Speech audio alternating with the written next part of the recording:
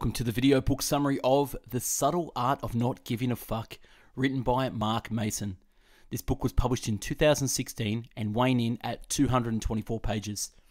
In this generation-defining self-help guide, a superstar blogger cuts through the crap to show us just how to stop trying to be positive all the time so that we can truly become better, happier people.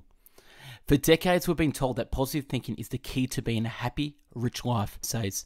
Let's be honest, shit is fucked, and we all have to live with it. In his widely popular internet blog, Manson doesn't sugarcoat. He tells it like it is, a dose of raw, refreshing, honest truth that is surely lacking today. The subtle art of not giving a fuck is his antidote to the canoodling, let's all feel good mindset that has infected the modern society and spoiled a generation, rewarding them with the gold medals just for showing up. If you like what you hear in this book summary, I strongly suggest you buy the book using the link in the description. So without further ado, I bring you the book summary, The Subtle Art of Not Giving a Fuck. Don't try. This fixation on the positive, on what's better, on what's superior, only serves to remind us over and over again of what we are not, of what we lack, and what we should have been but failed to be. After all, no truly happy person feels the need to stand in front of a mirror and recite that she's happy, she just is. If you're dreaming of something all the time, then you're reinforcing the same unconscious reality over and over, that you are not that. The key to a good life is not giving a fuck about more, it's giving a fuck about less, giving a fuck about only what is true and immediate and important. The feedback loop from hell. Our society today, through the wonders of consumer culture, and hey, look at me life is cooler than your social media, has bred a whole generation of people who believe that having these negative experiences, anxiety, fear, guilt, etc., is totally not okay. I mean, if you look at your Facebook feed, everyone there is having a fucking grand old time. And you can't help but think your life sucks even more than you thought. Our crises are no longer material, it's existential, it's spiritual. We have so much fucking stuff and so many opportunity that we don't even know what to give a fuck about anymore. Because there's an infinite amount of things we could now see or know. There are also an infinite number of ways we can discover that we don't measure up, that we're not good enough, that things aren't as great as they could be. And this rips us apart inside. The subtle art of not giving a fuck. Number one, not giving a fuck does not mean being indifferent. It means being comfortable with being different. Number two, not to give a fuck about adversity. You must first give a fuck about something more than is important than adversity. And number three, whether you realize it or not, you are always choosing what to give a fuck about. Happiness is a problem. There is a premise that underlies a lot of our assumptions and beliefs. The premise is that happiness is algorithmic. If I achieve X, then I can be happy. If I look like Y, then I can be happy. This premise, though, is the problem. Happiness is not a solvable equation. Dissatisfaction and unease are inherent parts of human nature, and as we'll see, necessary components to creating consistent happiness. Suffering. We suffer for the simple reason that suffering is biological useful. It is nature's preferred agent for inspiring change. We have evolved to always live with a certain degree of dissatisfaction and insecurity. Because it's the mildly dissatisfied and insecure creature that's going to do the most work to innovate and survive. We are wired to become dissatisfied with whatever we have and satisfied by only what we do not have. This constant dissatisfaction has kept our species fighting and striving, building and conquering. Life is essentially an endless series of problems. The solution to one problem is merely the creation of the next one. Don't hope for a life without problems, there's no such thing. Instead, hope for a life full of good problems. Happiness comes from solving problems. Problems never stop. They merely get exchanged and or upgraded. Happiness comes from solving problems. The key here is solving. If you are avoiding your problems or feel like you don't have any problems, then you're going to make yourself miserable. If you feel like you have problems that you can't solve, you will likewise make yourself miserable. The secret sauce is in solving of the problems, not in not having the problems in the first place. Happiness is in a constant work in progress. Because solving problems is a constant work in progress, The solutions to today's problems will lay the foundations for tomorrow's problems, and so on. True happiness occurs only when you find the problems you enjoy having and enjoy solving. Choose your struggle. What determines your success isn't what you want to enjoy. The relevant question is, what pain do you want to sustain? The path to happiness is a path full of shit heaps and shame. You have to choose something. You can't have a pain-free life. The more interesting question is the pain. What is the pain that we want to sustain? What's the question that will actually get you somewhere, that can change a perspective, a life? It's what makes me, and you, you. It's what defines us and separates us and ultimately brings us together. See, it's a never-ending upward spiral. If you think at any point you're allowed to stop climbing, I'm afraid you're missing the point, because the joy is in the climb itself. You are not special. Entitled people, because they are incapable of acknowledging their own problems openly and honestly, are incapable of improving their lives in any lasting or meaningful way. They are left chasing high after high and accumulate greater and greater levels of denial. A person who actually has a high self-worth is able to look at the negative parts of his character frankly.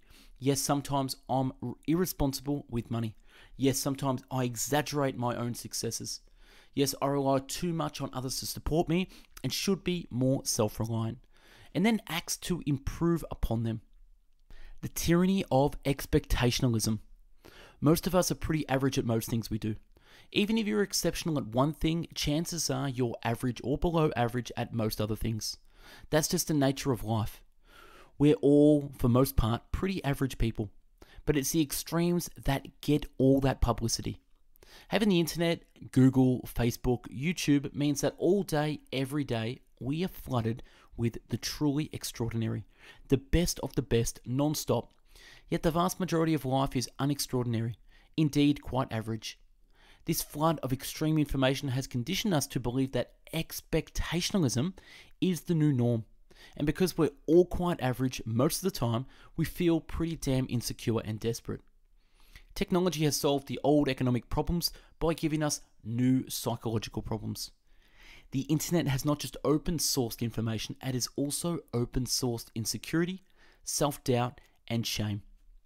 What's the point? It has become an accepted part of our culture today that believe that we're all destined to do something truly extraordinary. The fact that this statement is inherently contradictory. After all, if everyone was extraordinary, then by definition, no one would be extraordinary, is missed by most people. Being average has become the new standard of failure. The ticket to emotional health is accepting the bland and mundane truths of life. Truths such as your actions actually don't matter that much in the grand scheme of things, and that the vast majority of your life will be boring and not noteworthy, and that's okay. But once ingested, your body will wake up to feelings more potent and more alive. After all, that constant pressure to be something amazing, to be that next big thing, will be lifted off your back. You will have a growing appreciation for life's basic experiences. The pleasures of simple friendship, creating something, helping a person in need, reading a good book, laughing with someone you care about. Sounds boring, doesn't it? That's because these things are ordinary. But maybe they're ordinary for a reason, because they are actually what matters. The value of suffering. What is objectively true about your situation is not as important as how you come to see the situation, how you choose to measure it and value it. Problems may be inevitable, but the meaning of each problem is not. We get to control what our problems mean based on how we choose to think about them, the standard by which we choose to measure them. Shitty values. Number 1, pleasure. Pleasure is great, but it's a horrible value to prioritize your life around. Ask any drug addict. Number 2, material success. When people measure themselves by the status symbols they're able to collect, not only are they shallow, but they're probably assholes as well. And number 3, always being right. People who base their self-worth on being right about everything prevent themselves from learning from their mistakes. And number 4, staying positive. While there is something to be said for staying on the sunny side of life, the truth is sometimes life sucks, and the healthiest thing you can do is admit it. Good values and bad values. Good values are reality-based, socially constructive, and controllable. Bad values are superstitious, socially destructive, not immediate or controllable, and generally reliant on external events. Honesty is a good value because it's something you have complete control over. It reflects reality and it benefits others. Popularity, on the other hand, is a bad value. It's that your value and it's your metric is being the most popular guy or gal at the dance party. Much of what happens will be out of your control. You are always choosing. Often the only difference between a problem being painful or being powerful is a sense that we choose it and that we are responsible for it. Whether we like it or not, we are always taking an active role in what's occurring to and within us. We are always interpreting the meaning of every moment and every occurrence. Often the same event can be good or bad, depending on the metric we choose to use. It comes back to how, in reality, there is no such thing as not giving a single fuck. It's impossible. We must all give a fuck about something. To not give a fuck about anything is to still give a fuck about something. The question is, what are you choosing to give a fuck about? The responsibility fault faculty. Taking responsibility for our problems is far more important because that's where the real learning comes from. That's where the real life improvement comes from. To simply blame others is to only hurt yourself. Victimhood. Unfortunately, one side effect of the internet and social media is that it's become easier than ever to push responsibility for even the tiniest of infractions onto some other group or person. The public sharing of injustices garners far more attention and emotional outpouring than most other events on social media, rewarding people who are able to perpetually feel victimized with ever-growing amounts of attention and sympathy. The biggest problem with this is that it takes attention away from actual victims. It's like the boy who cried wolf. There is no how. People ask, okay, but how do it change? There is no how. You are actually choosing in every moment of every day what to give a fuck about. So change is as simple as choosing to give a fuck about something else. You're wrong about everything. Growth is an endlessly iterative process. When we learn something new, we don't go from wrong to right. Rather, we go from wrong to slightly less wrong. We are always in the process of approaching truth and perfection without actually ever reaching truth or perfection. We shouldn't seek to find the ultimate right answer for ourselves, but rather we should seek to chip away at the ways that we're wrong today so that we can be a little less wrong tomorrow. Certainty is the enemy of growth.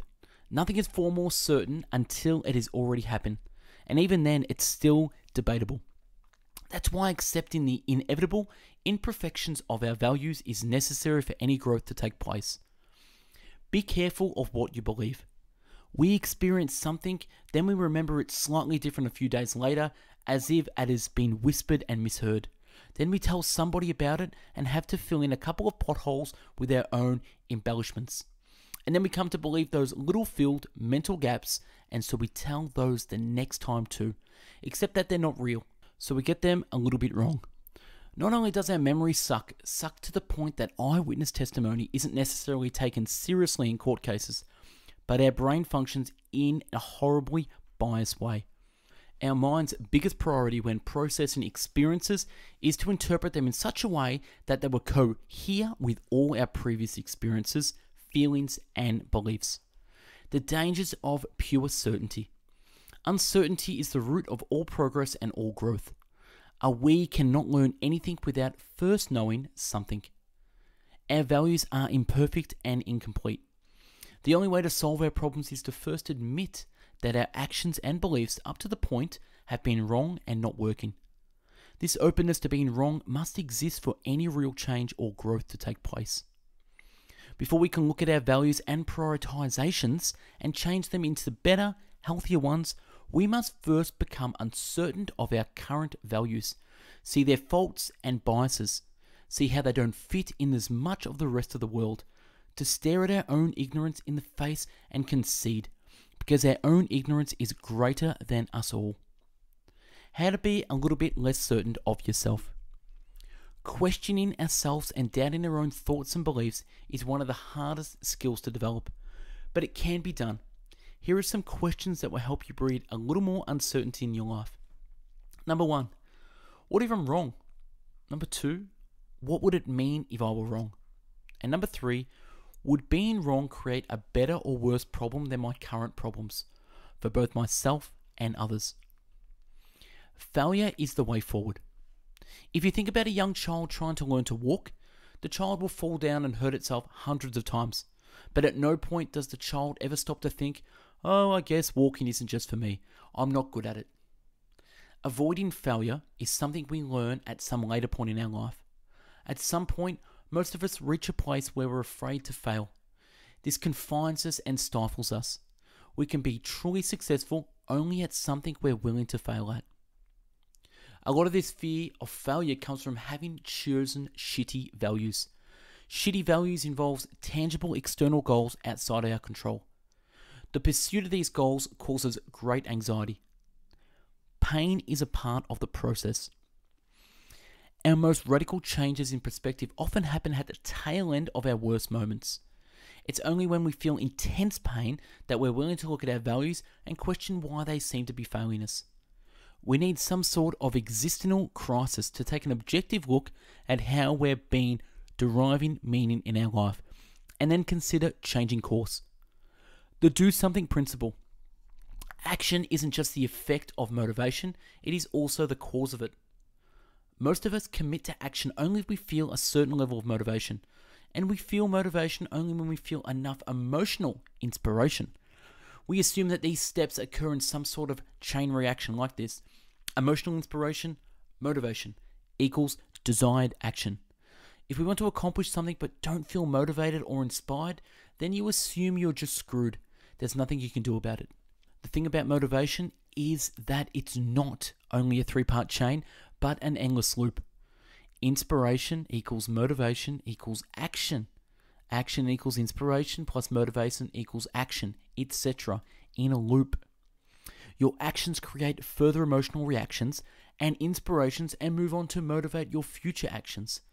Taking advantage of this knowledge, we can actually reorient our mindset in the following way. Action, inspiration, motivation.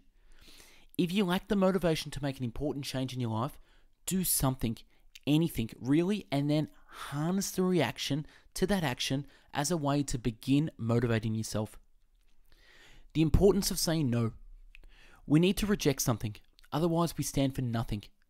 If nothing is better or more desirable than anything else, then we are actually empty and our life is meaningless. We are without values and therefore live our life without any purpose. The act of choosing a value for yourself requires rejecting alternative values. We all must give a fuck about something in order to value something. And to value something, we must reject what is not that something. To value X, we must reject non-X. Conflict. Without conflict, there can be no trust. Conflict exists to show us that who is there for us unconditionally and who is there just for benefits. No one trusts a yes man. For a relationship to be healthy, both people must be willing and able to both say no and hear no. Without that, boundaries break down and one person's problems and values come to dominate the others. Conflict is not only normal, then, it is absolutely necessary for the maintenance of a healthy relationship. If two people who are close are not able to hash out their differences openly and vocally, then the relationship is based on manipulation and misrepresentation, and it will slowly become toxic. And then you die.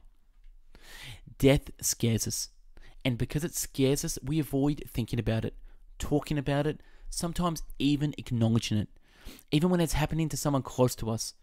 Yet in a bizarre way, backwards way, death is the light by which the shadow of all life's meaning is measured. Without death, everything would feel inconsequential, all experiences arbitrary, all metrics and values suddenly zero. Something beyond ourselves. While death is bad, it is inevitable. Therefore, we should not avoid this realization, but rather come to terms with it as best we can. Because once we become comfortable with the fact of our own death, the root terror, the underlying anxiety motivating all our life's fractious ambitions, we choose our values more freely, unrestrained by the illogical quest for immortality, and freed from the dangerous dogmatic views. Confronting the reality of our own mortality is important because it obliterates all the crappy, fragile, superficial values in life. While most people whittle their days chasing another buck, or a little bit more fame or attention, or a little bit more assurance that they're right or loved, death confronts us all with a far more painful and important question. What is your legacy? How will the world be different and better when you're gone? What mark will you have made? What influence will you have caused? They say that a butterfly flapping its wings in Africa can cause a hurricane in Florida. Well, what hurricanes will you leave in your wake? The sunny side of death. You were great already, whether you realize it or not, whether anybody ever realizes it or not. And it's not because you've launched an iPhone app or finished a school year early or brought yourself a sweet-ass boat. Those things do not define greatness. You are already great because in the face of endless confusion and certain death, you continue to choose what to give a fuck about and what not to. This mere fact, this simple optioning for your own values in life already makes you beautiful, already makes you successful, and already makes you loved. Even if you don't realize it, even if you're sleeping in a gutter and starving, you too are going to die. And that's because you too were fortunate enough to have lived. You may not feel this, but go stand on a cliff sometime and maybe you will. And that's a wrap on book 77, The Subtle Art of Not Giving a Fuck by Mark Mason. Follow us on social, search us on Instagram, #bestbookbits. This summary is from the website paulminers.com. Watch previous video book summaries on our channel, and look, support us by subscribing to our channel and sharing on social media. If you liked the video and want to buy the book, click the link in the video description to purchase from Amazon. Thanks for watching and hope you learned a thing or two. Have a great day.